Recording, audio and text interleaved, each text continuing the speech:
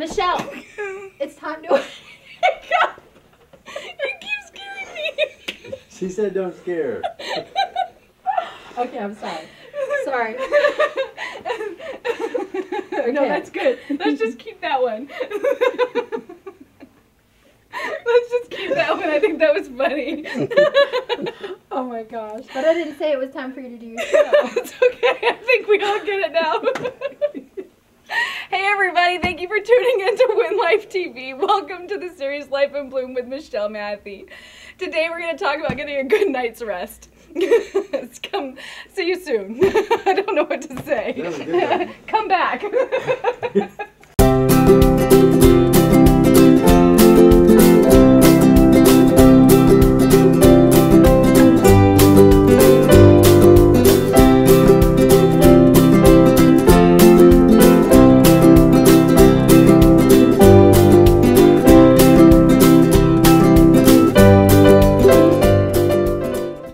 Welcome back, everyone, and thank you so much to John and Kristen Moore from More Personal Transformations for being a part of this show. That was the best. I loved it. I hope you guys enjoyed it too. We just have a ball whenever we're together. So today I want to talk to you about getting a good night's rest. And you know, my mind races all the time when I go to bed, and it'll keep me up for like an hour or two or three, and I don't get that rest that I need so the next day I can be the best mom, the best wife, the best person, and show up in my life every day with just so much energy. So today I'm going to give you 5 tips on how to get a good night's rest. Now, number 1, an hour or so before bed, it's really awesome if you can take this time for yourself and just dedicate it every day. That you're going to have some relaxing herbal tea or take an herbal supplement. It needs to be a high quality herbal supplement, and if you need some recommendations for companies that sell the highest quality, I can do that for you. So just reach out in the comments below. And the herbal teas and the herbs that you need to look for need to have things like, you can do chamomile, but to me that's so blah, because we have chamomile all the time and I'm really tired of that. But I look for things like lavender, skullcap, and even catnip. Now, yes, your cat will go bonkers and you won't, so don't worry, you're not gonna act like a crazy person. But these are nervine herbs, so they actually relax the nerves in your body so you can just calm down. So that's really important when you start to get ready for bed. Number 2 is melatonin. Guys, melatonin should be used sparingly, because it is a hormone. And so when you start supplementing hormones, your body stops making them. And I hope that you guys get that and understand that. I know that melatonin is really popular, and even some physicians are recommending that you give this to children. I don't recommend that. Of course, talk to your physician, educate yourself. But when you're a child, you produce a lot of melatonin, a lot of this hormone. And as you age, you produce less and less. So I only recommend using 1 milligram of melatonin for just about 2 weeks when you're trying to get back into a rhythm. So like if you have jet lag or if you were really, really sick and now your rhythm's all messed up.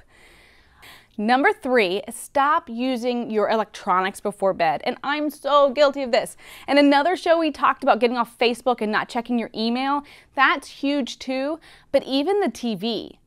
And I'm so guilty of that too. But turning the TV off just a little bit before bed can start to help you relax.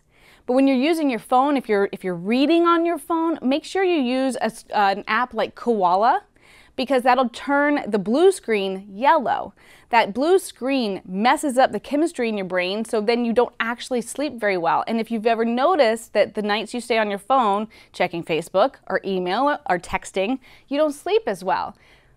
So I challenge you to find an app or something like that that will help turn the screen from the blue to the yellow. That'll be so important, and the one I recommend is Koala. Number 4, and this one is so huge and so special, such a special time for you that you can set every day that you just focus on yourself. And number 4 is journaling, because when you set this time to just get the thoughts out of your head, you can write about gratitude and accomplishments, getting the thoughts from your head onto paper. It's like manifesting. This is how you can turn these dreams and these goals into a reality. There's something about just writing it down and getting it out there, and then the universe will start to align with whatever it is that you're putting out there and you're trying to accomplish. Number 5, and this one's gonna sound a little weird to do at bedtime, but I do this. I make my to-do list and then I keep it by the bed, because every night when I go to bed, my mind just races with whatever it is that I need to do the next day. So having this stuff written down, you know, before I go to bed, and then as I'm laying there falling asleep, all these things come to me, I can write them down. You can also not just have a to-do list, but it can be a journal or some other piece of paper beside the bed. So that way when you get your bright ideas, like I do when I'm trying to fall asleep and I get this genius idea, you have to write it down. Now, it may not be so genius in the morning because it could have been just partly, you know, a dream or something. Doesn't matter. This could be comical in the morning to read, but sometimes you'll have some magnificent thought, something brilliant, because you're finally relaxed, and to have it written down would be so awesome and to propel you forward in your life. Guys, I hope you enjoyed these tips to getting a good night's rest. If you have other tips or teas or ideas or herbs that you'd like to add into this, I'd love to hear from you. Make sure you write it in the comments below. Thank you for tuning in to Win Life TV. As always, you can follow me on Facebook and Instagram at Michelle Matthey. Be sure to adjust your notifications to get notified every time we go live. And I'll see you guys next time.